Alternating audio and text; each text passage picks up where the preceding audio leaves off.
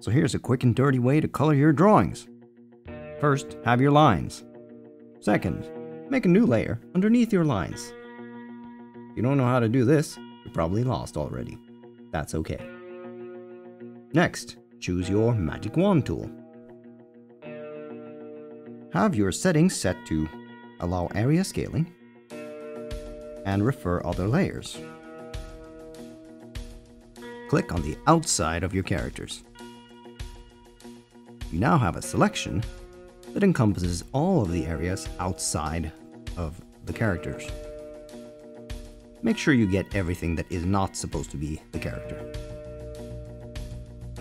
If you need to, use your lasso marquee to add more selections.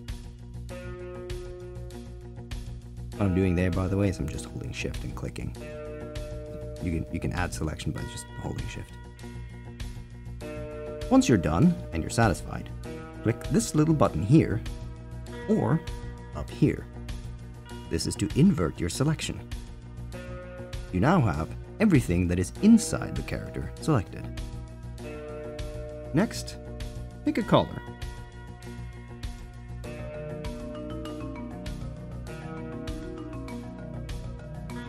Perfect. You can fill your character by clicking on either this button or this button up here. This fills your entire character, or in this case, your selection. Now you can deselect it, which I already did, and you can go up here and click Lock Transparent Pixels. What this does is it locks the content of the layer you have selected so that you can draw inside of it without affecting any of the areas that are not filled with that color or whatever content is on that layer. That's a terrible color to use. Much better. It also allows you to decide, hey, I don't want this as my base color. I want this instead.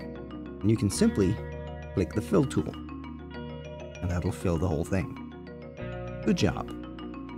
Now, in order to make this more interesting, you want a little more than one color. So, go to your paint bucket tool. Make sure you have your same settings.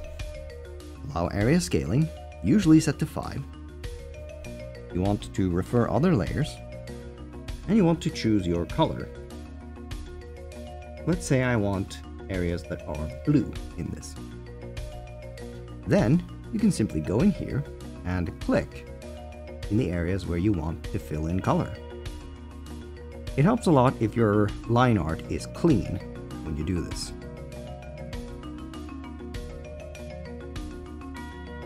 In order to make this process go even faster, you can also chain fill areas, such as this, by simply clicking and dragging through them.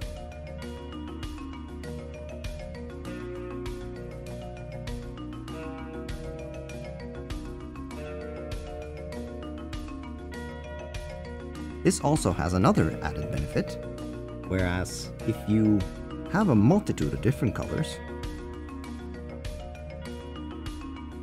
you can very quickly and easily decide, hey, I want to change one of these colors to a different one. Select your new color, and when you click and drag, no matter how you try to attack the other colors on this layer, it will only affect the colors that you have started on.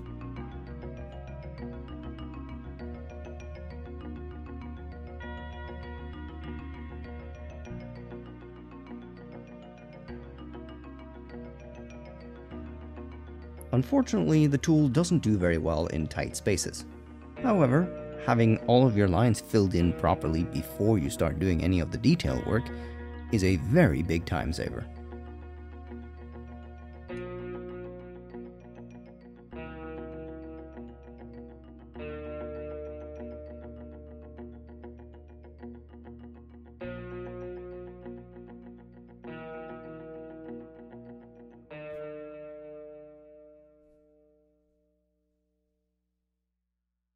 And just like that, I've finished filling in most of the character.